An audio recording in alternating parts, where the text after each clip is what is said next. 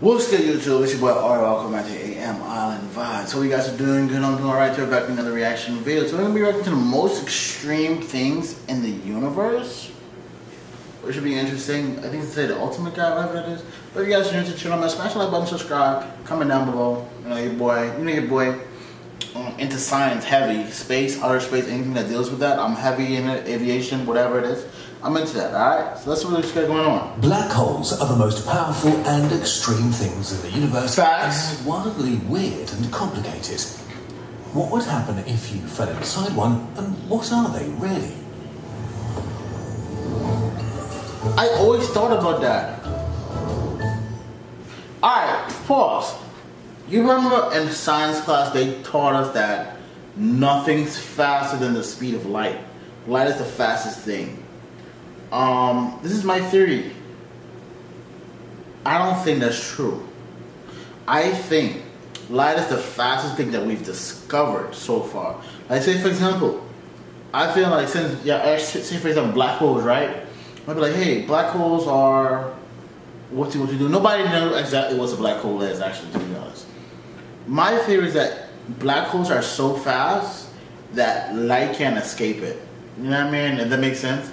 Partially, a little bit. This is my theory, what I think of it. So therefore, it's not light is not the fastest thing. That's my theory. First, we need to talk about space and time. Space and time are the grand stage where the play of the universe unfolds. But space isn't a fixed stage, and time doesn't tick the same for everyone everywhere. In short, they're relative. Matter bends space, and bent space tells matter how to move. Put some stars and planets on the stage and it sags underneath them. That misshapen stage, with all its little warps and dips, gives us gravity. Black holes do not just bend the stage, they're like trapdoors, places with so much mass that the universe formed a no-go zone where the rules change. Most black holes form when very massive stars die. We explained this process in detail in our neutron star video. All you need to know now is that in the final moments of really massive stars, their insides in... Fun fact, those who didn't know this, now you know. The sun is actually a non-renewable source, and the sun is the biggest star in our solar system. So therefore all stars eventually burn out. So therefore the sun is eventually going to burn out, which is going to be billions and millions of years. But eventually it's going to burn out because it's a star. Will we be here? Highly, possibly not. But eventually it's going to burn out. It's a star. There you go. At nearly a quarter of the speed of light. This packs so much mass so close together, creating something so dense that it sort of breaks the stage of the universe. A black hole with 10 times the mass of the sun would be barely 60 kilometers across. If you look directly at a black hole, it looks like nothing. The space under their control is blocked by an invisible one-way border called the event horizon. The event horizon forms a shell around a region of space that once entered is shielded from the rest of the universe forever. Because the black hole trapdoor deforms space so much, not even light can escape it. See? With light escaping to transfer information from the inside, it's impossible to tell what it really looks like. We can still observe black holes because of their effect on matter. Things can orbit black holes just as they can orbit the sun or a planet. Many black holes have disks of matter orbiting outside the event horizon. This matter can become incredibly hot, as close orbits can speed this matter up to half the speed of light, and tiny amounts of friction and collisions between particles heat them to 1 billion degrees, making the space around these black holes, ironically, incredibly bright. What would happen if you were to try to get close or even inside a black hole? First of all, you'd see the strangest funhouse mirror in the universe. Matter isn't the only thing orbiting a black hole. Gravity is so strong near them that light can orbit too. If you hovered just outside the event horizon, at the photon sphere, in any direction, you just see yourself. Straight ahead would be the back of your own head, as light from your back travels around the black hole to your eyes. Gravity also alters the passage of time itself. The stronger the gravity, the slower time passes. While you watch the universe above you speed up, those far away will watch you in slow motion. If you chose to fly away from the black hole, you might find that eons have passed for the rest of the universe, a freakish one-way time travel trip to the future where your loved ones are long dead. Wow. But getting close to a black hole can be incredibly dangerous. A painful death by spaghettification awaits you. Because your feet are closer to the black hole than your head, they feel a stronger pull of gravity, enough to pull you apart. As you descend, it gets worse. The pulling gets stronger, your body squeezed thinner and straighter, until you've been reduced to a thin stream of hot plasma, gobbled up in one final slurp, never to be seen again. Spaghettification is only a risk with smaller black holes, since they have much smaller radii. If you go to the center of a galaxy and find a supermassive black hole, you might be able to experience crossing the event horizon. As you approach the event horizon, a distant observer would think they never saw you enter it, seeing you stop and fade. The last light you emit trickling up and out away from the event horizon. Meanwhile, from your perspective, the void of the black hole rises up to meet you as light from fewer directions can reach you. The blackness envelops you until your only view of the universe you left is a tiny spot of light. Here, inside the event horizon, space and time are so horribly broken that real time travel is possible, so it's probably a good thing that nothing gets out. If anything could escape, it could create all sorts of time travel paradoxes and issues that break the universe. As scary as the event horizon is, it keeps us safe from that drama. I don't think black holes are the key to time travel. Doesn't really matter, as now there's only the certainty of crushing death in your near future. Inside the event horizon, space-time itself is so bent and warped that whatever direction you move here, the forward you go, leads only towards the center of the black hole. Trying to go in any direction only brings you to the center faster. To survive the longest, you must do nothing. In the center of the black hole, we find the singularity, a single point with all the matter that has ever crossed the event horizon, all crushed to a point infinitely small. There is no memory of the things that made it, as stuff disappears down the black hole trapdoor forever. The singularity makes all things equal. This actually breaks the universe in really cool ways. We've made a video about this problem if you want to learn more.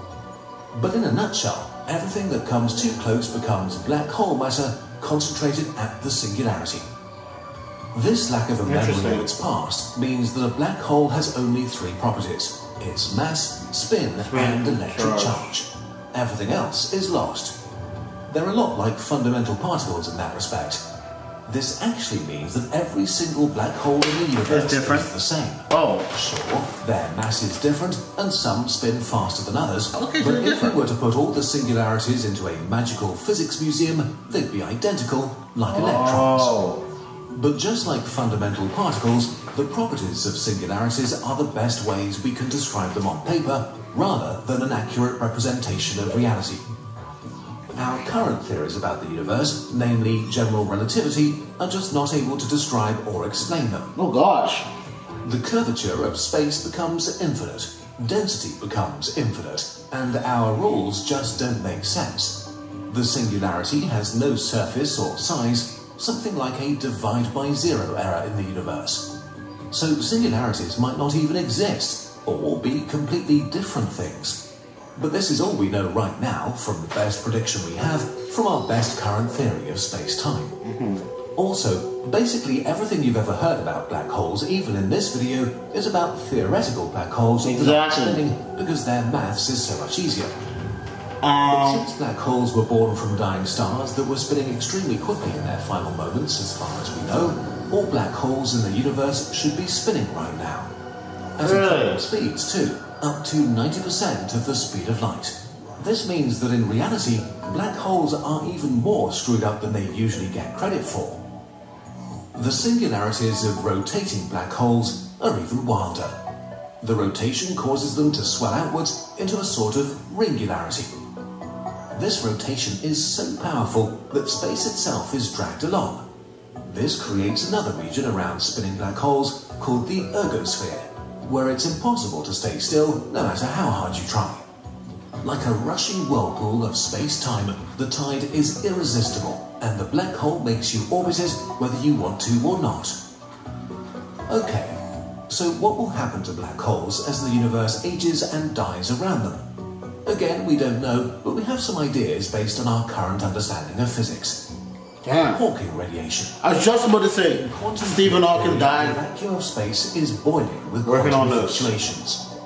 These fluctuations are creating matter and antimatter pairs of particles from nothing, which only exist for a very Well, short it's time. complex as hell, bro. When this happens near the event Well, not horizon of the complex. black hole, one of these particles can fall in, stopping them from annihilating. The escaping particle is Hawking radiation. Ultimately, the mass of this particle must come from the black hole, so over eons, black holes will shrink and radiate away. Hawking radiation is not the stuff that fell into the black hole, it's new stuff, stealing mass from it. As the black hole shrinks, the Hawking radiation gets stronger, faster and faster, until what's left eventually evaporates in a flash of high-energy radiation like a nuclear bomb. And then, nothing. But that won't happen for a long, long time. A black hole with the mass of our sun has a lifetime of 10 to the power of 67 years. Damn. Which means that it would take 10,000 billion years to lose 0.000001% of its mass. But most black holes are way more massive than our sun. The most massive supermassive black holes in the centers of galaxies have lifetimes of 10 to the power of 100 years. Damn. How long is that? Imagine an hourglass filled with 1 grain of sand for every single particle in the universe. Every 10 billion years, Wow. 1 single grain of sand falls to the bottom. If we waited for all the sand to fall down, not even 1% of the lifetimes of these black holes would have passed. Wow. There is no good concept to help our brains grasp these timescales. The black hole. Will we ever truly understand black holes?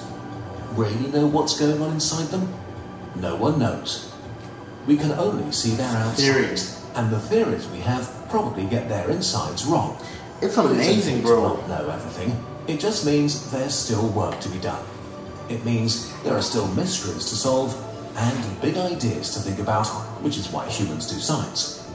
In the end, we can at least be sure that we still have plenty of time left to think about them before the last Crazy. one melts away. Yep. If you want to continue thinking about black holes, you can do so by getting one of the many black hole related things the Kurzgesagt team has made with love. Okay. Our black hole info. Okay, that's the end of this. They promoting some stuff. But yeah, that's on black holes, man. I know one girl we used to call her Black Hole. Don't ask me why we used to call her Black Hole. But that was her nickname, Black Hole. But yeah, interesting. Like with black holes are so complex. Like when Stephen Hawking dies, he was still working on black holes. I guess that, well, not I guess. I know that's why they call it the Hawking radiation. This man was an intelligent man, but he couldn't even figure out where the hell a black hole end up. If you go into a black hole, where would you end? I highly doubt you'll join some time traveling nonsense jumbo. I feel so. I feel like you're just turning into plasma, like just goo. You know what I mean? Like porridge. That's why I feel like it happened to you. If you happen to go into what you want to call it? Black hole. But hope you guys enjoyed this video, man. If you guys are new to the channel, man, smash the like button, subscribe, comment down below. All love, all peace, all blessings, man. Whatever you say, have a awesome day. Be happy, be blessed. And remember, the world is yours. Peace. I'm out.